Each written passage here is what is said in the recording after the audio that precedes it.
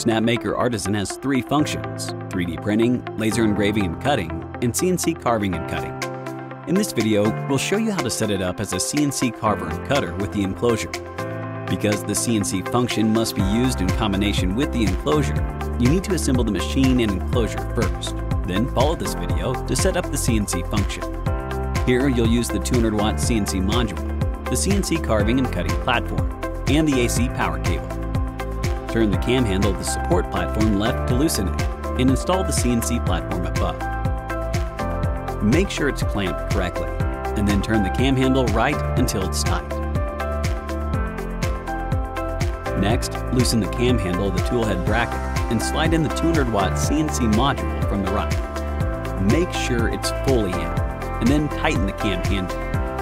Plug the tool head cable into the 200-watt CNC module, and make sure the cable is not tangled with other machine parts.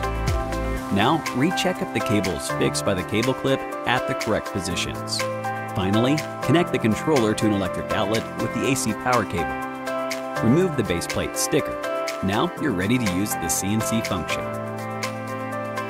To switch from 3D printing to CNC function, you need to unload the filament from the dual extrusion module and put the filament tube away. Remove the tube fixture first and press tight the round clamp at the filament entry. Pull out the tube and attach the tube fixture back. After that, you can stick the provided tube clips to the illustrated position inside the enclosure and press the filament tube into the clip so that it won't get in the way of CNC processes.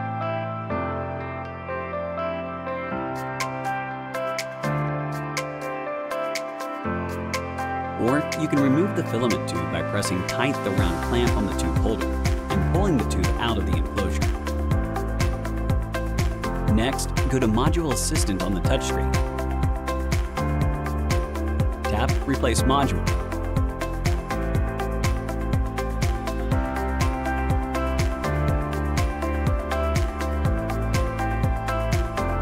Then unplug the tool head cable and remove the dual extrusion module.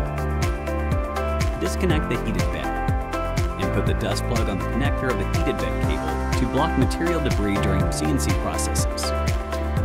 Lastly, remove the heated bed.